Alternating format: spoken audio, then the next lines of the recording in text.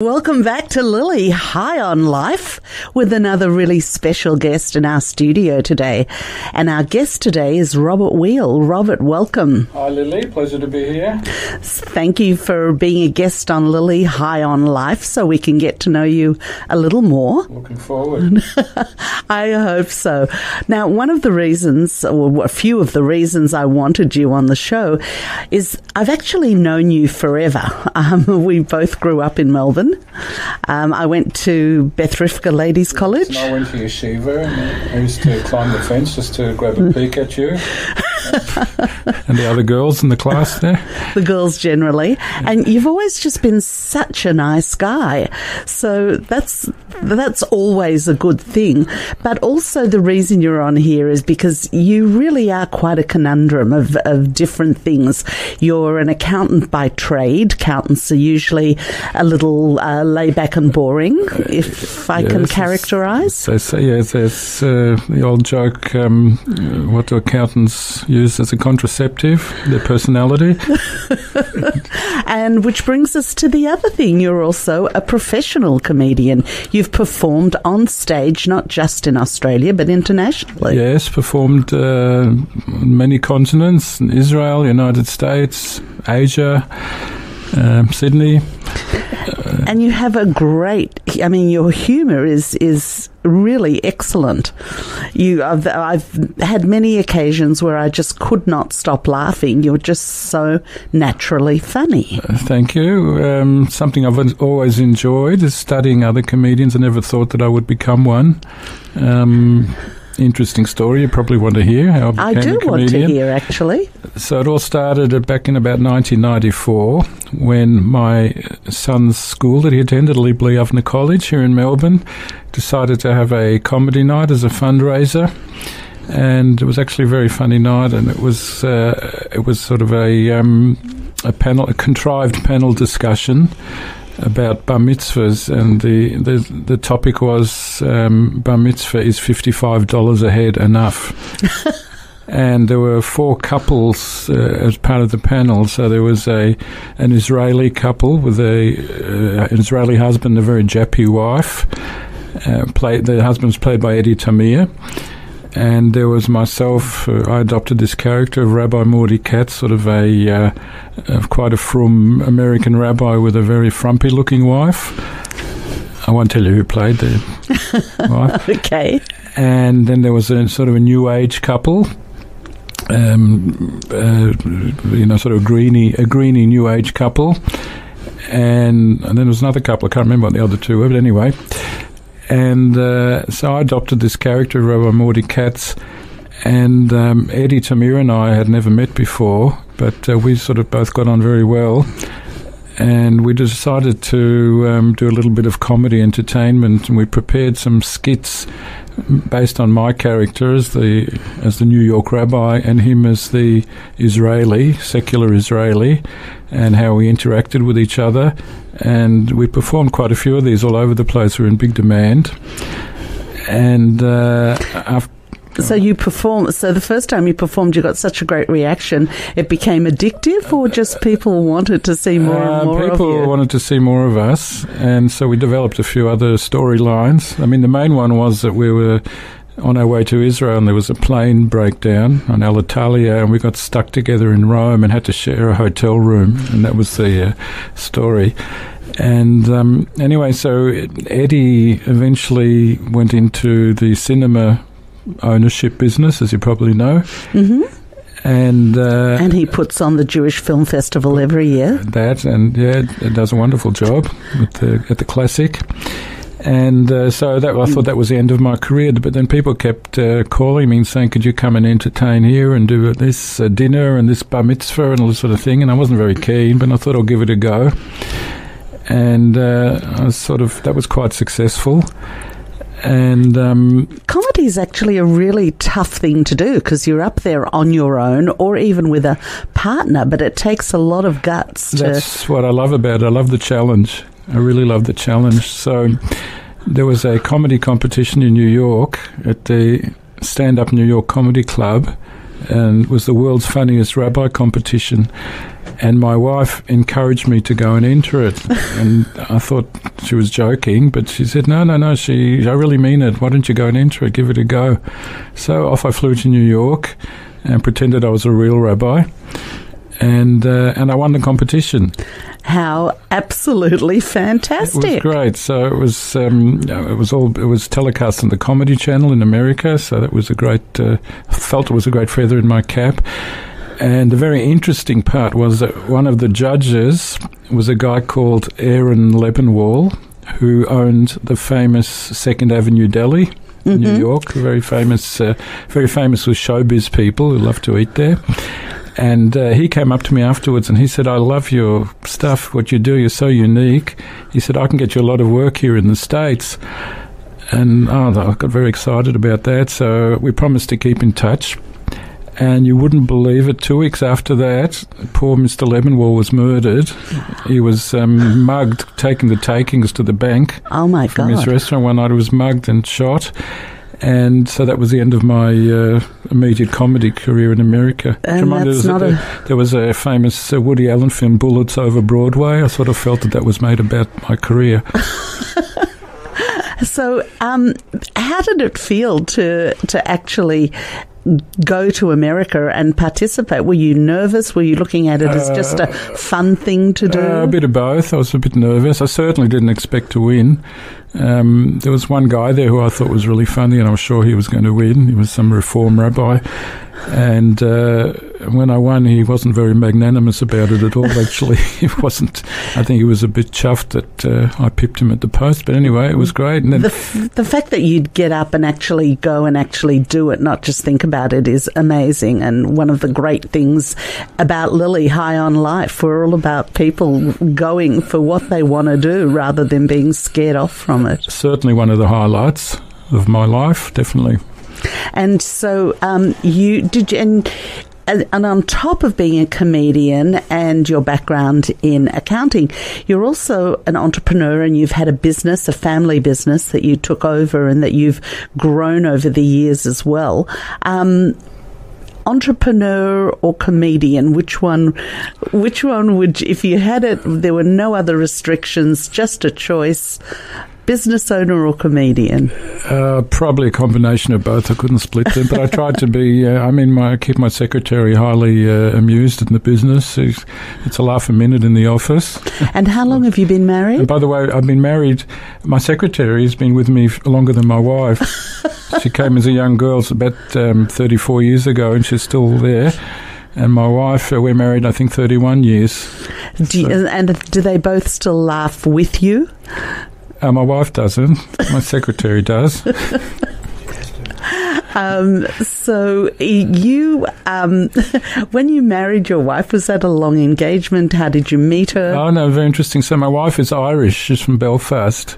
And she lived in Israel for 8 years before coming here. And she came here on a working holiday. And we met, I'm just trying to think. Oh, yes, what happened was I was a subscriber to the Melbourne Theatre Company. There was a group of us that used to go every month to the plays. And I started off at university and then kept on. And one night one of the girls couldn't come, and she gave her ticket to Adele, this Irish girl.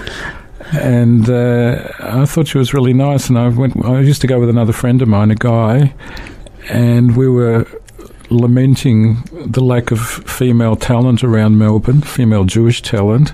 And I remember saying to my friend Richard, I said, I haven't met one nice girl since that Irish girl that night at the theatre, and I can't remember her name. And lo and behold, as I said that to him, we were attending a function, and she walked in. Bashert. And so I got chatting with her again, asked her out. And, as I say, the rest is history. It is indeed. I love it when stuff like that happens. Yeah. And you really are a romantic. Tell us a little bit about the business that you're in at the moment. Okay, so the business is called Specialty Quilts. That's our company name. But our brand name is Microcloud, microcloudbedding.com.au. And it was originally a family business started by my father. So my father had the same business in Europe, in Czechoslovakia before the war, and that was started by his grandfather. So I'm like fourth generation in that type of trade.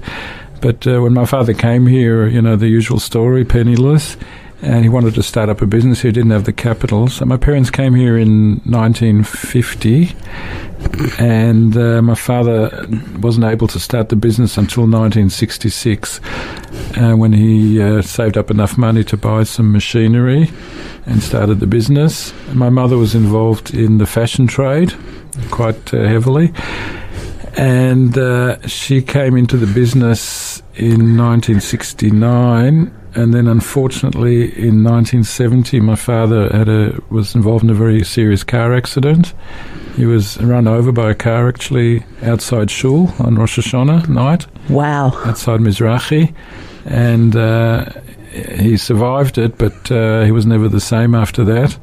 And everything fell on my mother's shoulders. I was still too young to come into the business. So my mother was quite a hero in that regard. And eventually I came into the business in about 1976 to help out, and I've been there ever since. And that's a pretty devastating thing to happen at such an early age. Do you remember your life before and after? And what was... you've got no terms of reference for something like that happening.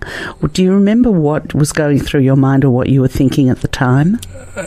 Well, I was with him at the time of the accident. I was there, unfortunately. I was lucky not to have been hit myself. I was in total shock, of course, and my mother was also in total shock. She didn't know where to start.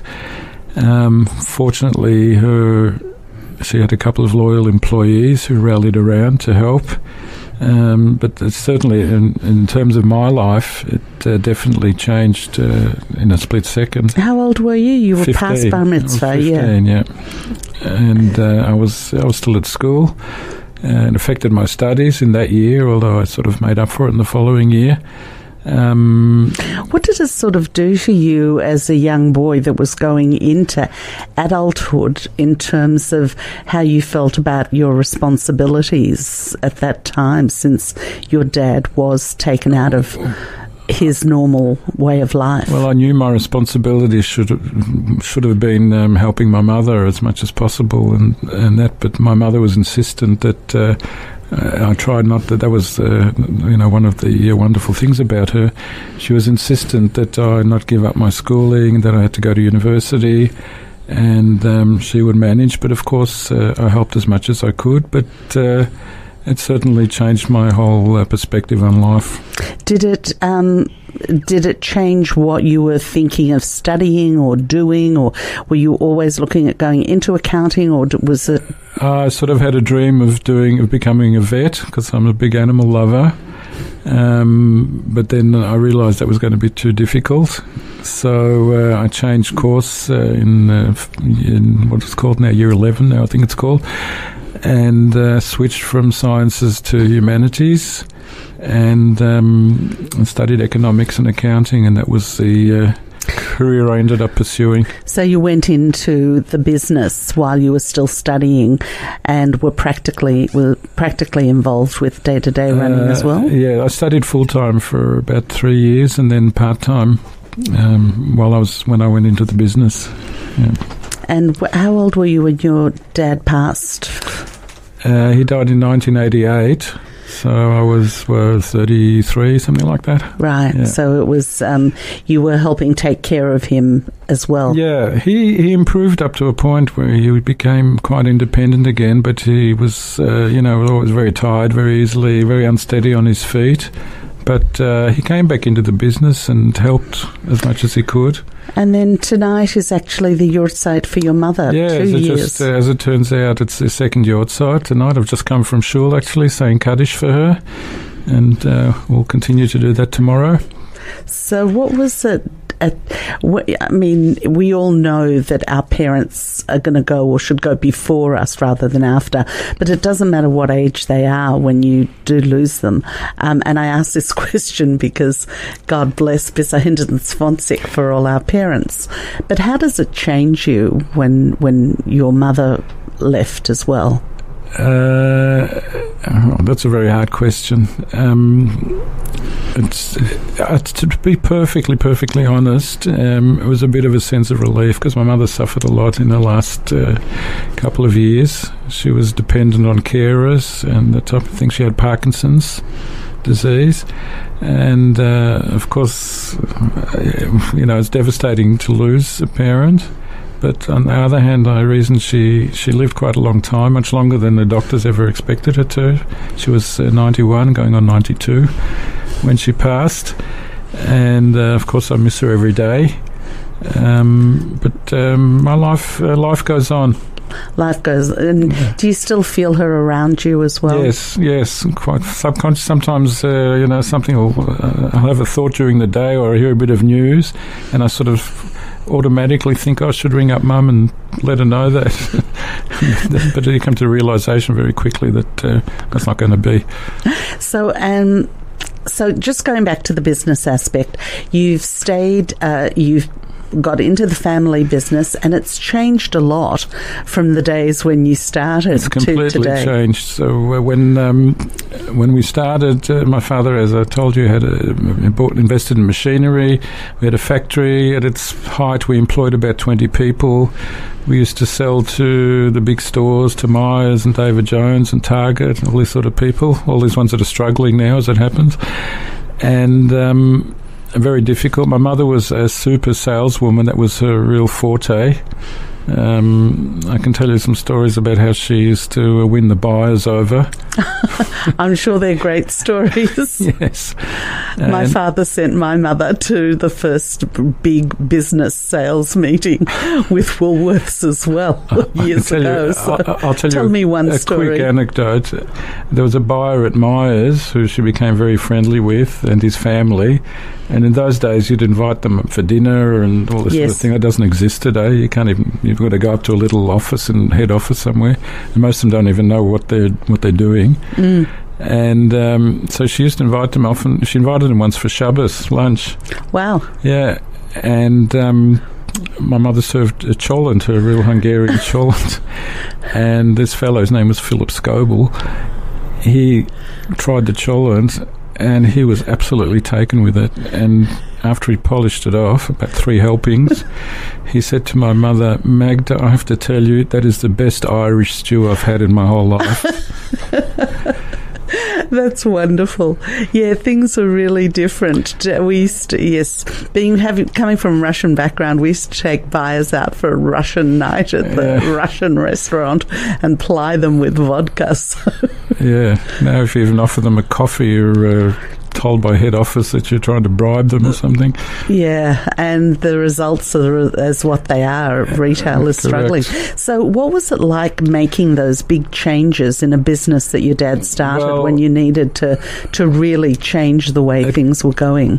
It got to a point where manufacturing became more and more difficult, as is a general trend here right throughout Australia.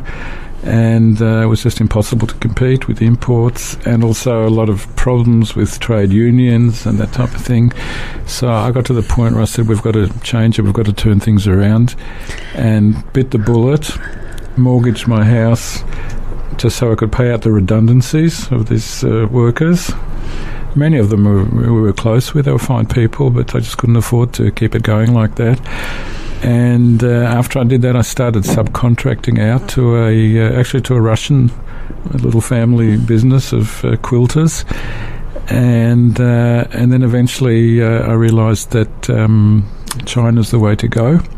So that time when you had to make that decision, where you were really going to make the changes and you knew you were affecting people's lives and you knew you were going in a different direction that made more sense for you, was it hard to do, or were you pragmatic about it, or was there still a homage to what your dad was trying to do? There was. It was very hard to do. I remember one of the hardest things I've had to do in my life is to call them all together and tell them that this is the end of the road. But don't worry, you're going to get your redundancy pay. But they didn't. I mean, a lot of them had been with us for many years and very loyal and that, but not much I could do about that, unfortunately. Like your current secretary. Yeah. Did you stay in touch with anyone? A couple of them. Yeah, a couple of them pop in and visit us sometimes, yeah.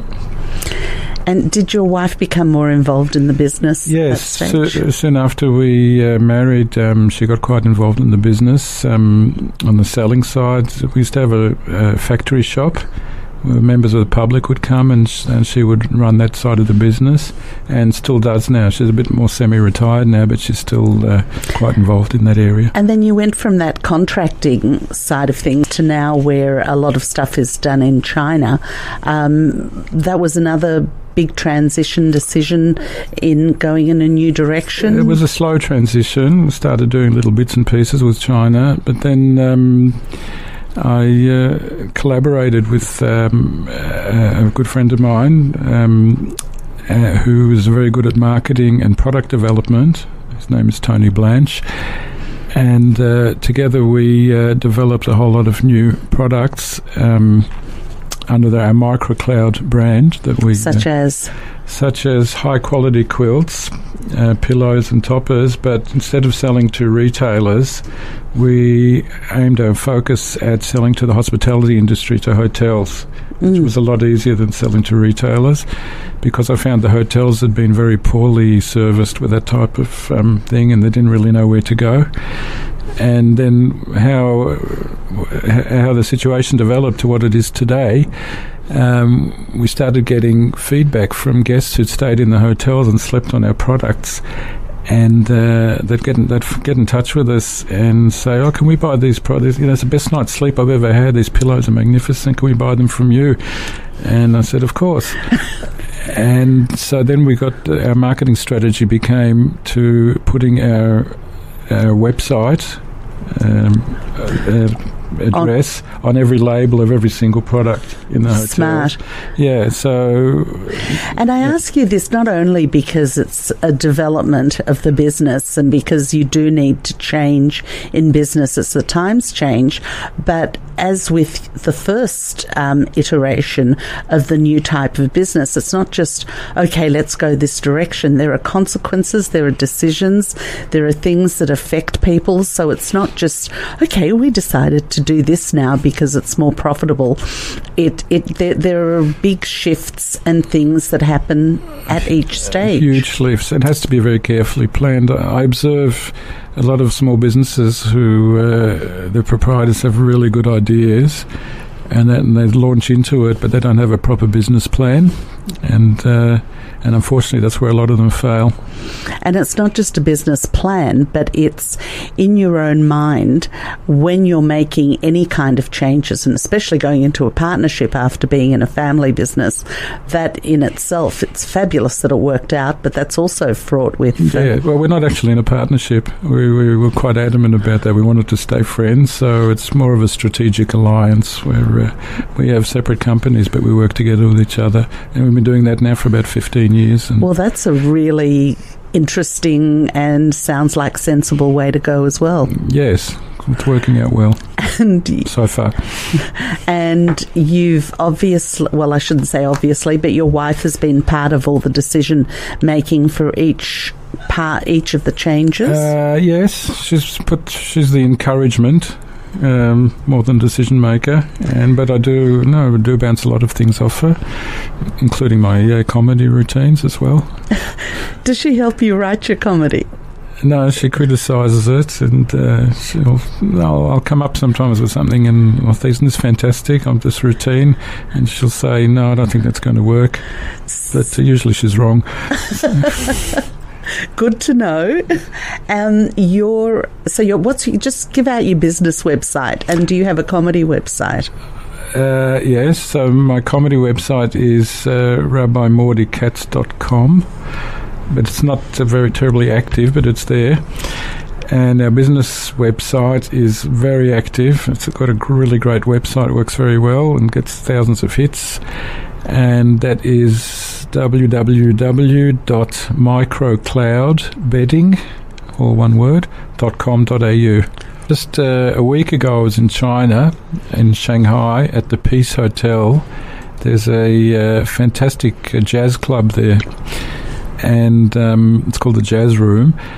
And all the musicians, like their average age is about 75. They're all these sort of older men, but great musicians. And I spent like 3 hours there. I loved it. I was there with friends.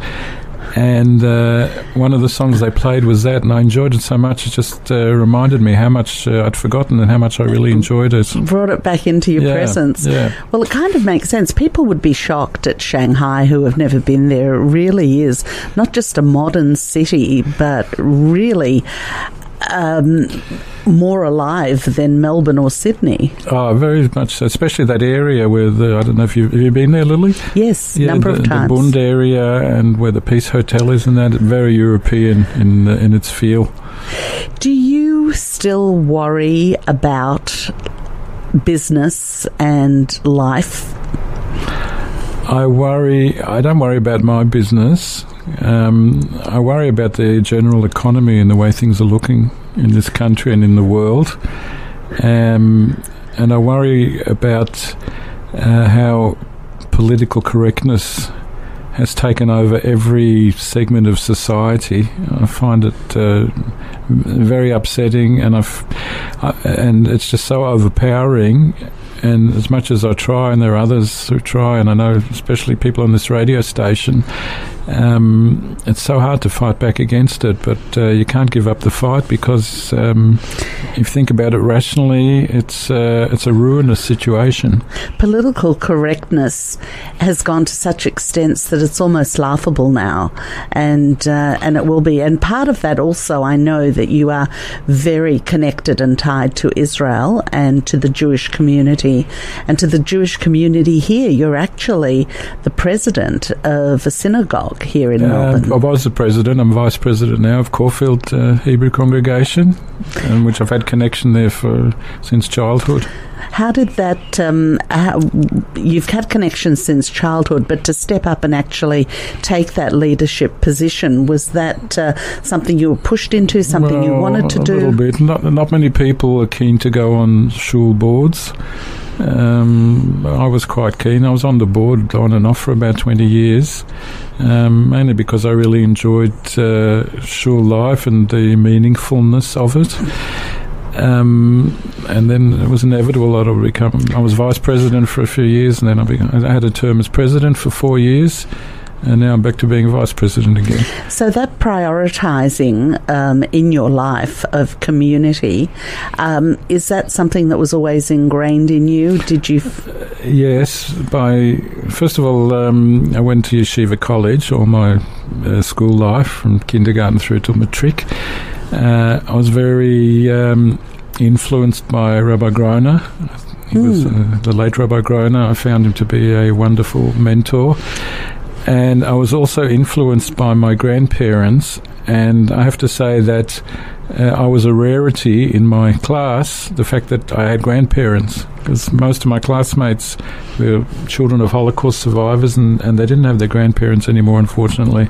So I had my mother's father and his wife, who was actually his first wife, he lost in the war, but he remarried, and my mother brought them out to Australia, and she was like a real grandmother to me, and I was very, very close with them.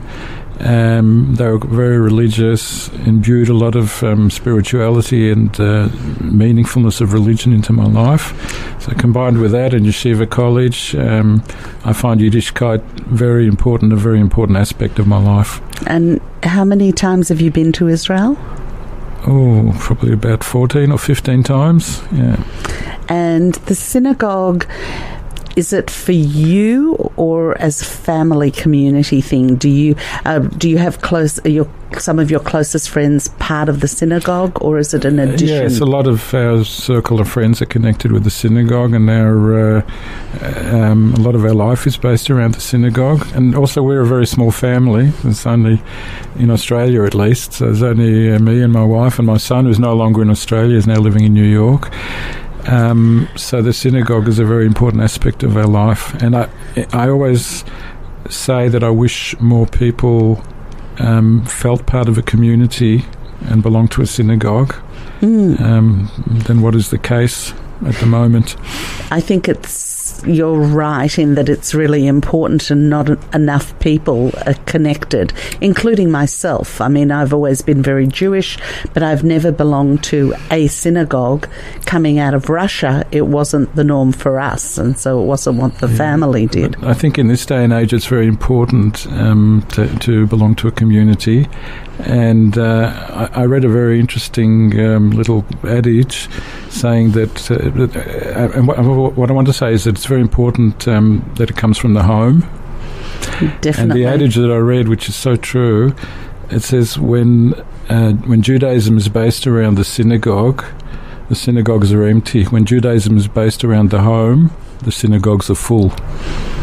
Interesting. Interesting. Are you also involved in other organisations or aspects of the community? I'm involved through my comedy. I do a lot of fundraising. I'm very involved with Keren Malki, the Israeli charity that's started by Arnold Roth and his wife. You know the whole story, I guess. Yes. Your listeners would know. And in fact, Arnold's daughter was one of the victims at the Sabora pizza tragedy when a terrorist came and blew the place up. And I regularly appear, whenever I'm in Israel, at the comedy club in Jerusalem. It's called Off the Wall. And at least once every 2 years, I make it a fundraiser for Keren Malki, and we get a lot of people in, and we've raised quite a few $1,000s over the years for Keren Malki. Very nice. With your comedy, do things just occur to you and you jot them down, or do you take the time on a regular basis to sit down and write new stuff? Lately I don't write much new stuff. I rely on a lot of my old stuff. But I'm very into observational humour. Mm-hmm. And I get there's two comedians that I love watching and they inspire me.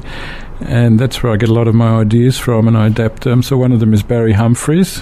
Love Barry Absolutely besotted with. He's coming back again. I'm going. I've got tickets for it. I've been to every one of his shows. And another one that I love watching now, it's only recently, is Michael McIntyre, the English comedian. I don't know if you've seen him.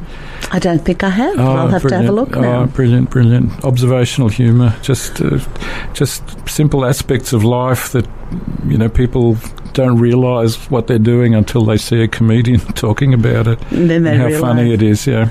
So talking about these incidental areas of life, how did life change when you had your own child? It changed a lot. Well, before that we had a dog. Have you still got the dog? Well, no, that dog died, and then we had another dog. That's another whole story. But of course, it changed my life. It was something it didn't happen very quickly with us, and we both weren't that young when we married. And the night Daniel was born at the Cabrini Hospital, yes, it changed my whole life. And it was on a Friday night, Shabbos morning. Wow. Which means I had to walk home from Cabrini, and I came home and celebrated with the dog, with our golden retriever. I remember the two of us sitting there eating Vegemite challah sandwiches together. That was your celebration of your child. Yeah, but then, of course, the bris and the whole thing, and the school fees. But that were you ready for how you were going to feel when you saw your son born? Probably not, but it's the most wonderful feeling.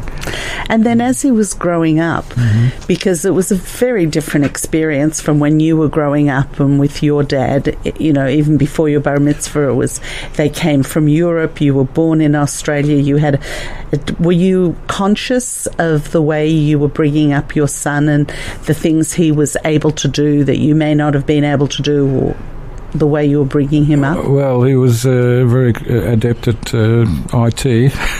Really? From a young age? Yes, as most of the young students. In fact, I had a call once from Myers when we were selling to them, and they wanted to speak to the head of the person in charge of IT, which I didn't have a clue about. So I said, look, I'm sorry, he's not home from kindergarten yet. Gorgeous. Yeah. And he's certainly a child that you're proud of. He's in not just IT, but politics. I'm very proud of him. He's also got a great sense of humour. He actually got distinction in drama in his VCE, but never went on to pursue that. He studied urban planning, graduated with honours, which I'm very proud of, and he's quite a political animal, very involved with the Liberal Party. So very much like you in that acting, IT, comedy. Well, I'm not big in IT. But he certainly is diverse in what his interests are. Yeah. And in what he's doing. And he's living overseas at the moment. He's in America at the moment, doing some voluntary work there, and he's trying hard to get into politics over there too, which is his love. He's worked here for some shadow ministers in the state government. And so he's had a wealth of experience, and living overseas is... In fact, now that the Liberal federal government came in so unexpectedly, he's had quite a few job offers to come back. But he's determined that he wants to stay in the States and try his luck over there, and we give him all the encouragement. So you and Adele are going over there on a regular basis now? We haven't been yet, but we will. Yeah, we will. Well, Adele, I'm sure, has been a fabulous partner, because I've had contact with her both in business and on a social level, and she's terrific. And the reason that you're here on Lily High on Life today is because I happened to see her in the supermarket and remembered, of course, Robert Weil would be a fabulous guest for Lily High on Life. And we really appreciate you being here. Oh, it's been a really enjoyable experience. I hope so, because really your life has taken different directions. You're a solid, stable human being with a family that you've brought up that's been through quite a number of challenges, which it doesn't sound like it as you breeze through your life.